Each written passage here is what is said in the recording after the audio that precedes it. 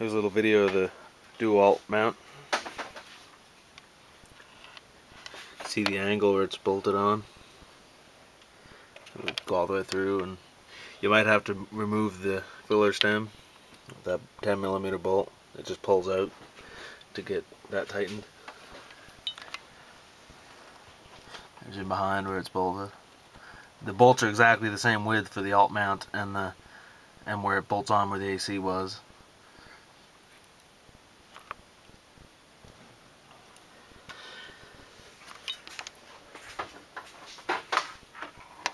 That's just a bushing I had to use because to get that, there's not much space in between, as you can see. I had to space it back 5 washers because it was too far forward. There's the grooves I made.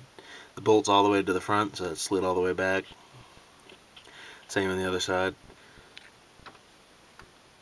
Back piece. I just use bolt, lock washer, and washer and tighten them. And also the pulley space with washer to keep it about 1/16 out from that, or 1/8 of an inch away from the case. And lock nuts on the front.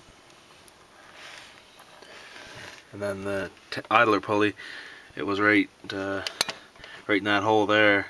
I moved it over here with that 5-inch bolt. And that's how that goes. And as far as the throttle cables, you see how close mine were. This one here is your standard, and it was over here. I had to cut it and move it to here. You may have cruise, so you may have to move this over more and put your cruise here and trim that. It shouldn't be too big of a deal.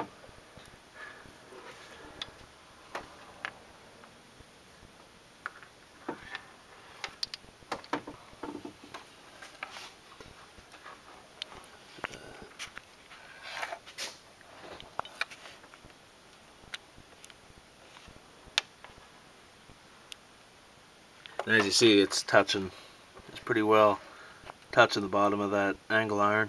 Because if it's much higher than that, it may rub on the hood. So there, I hope that helps.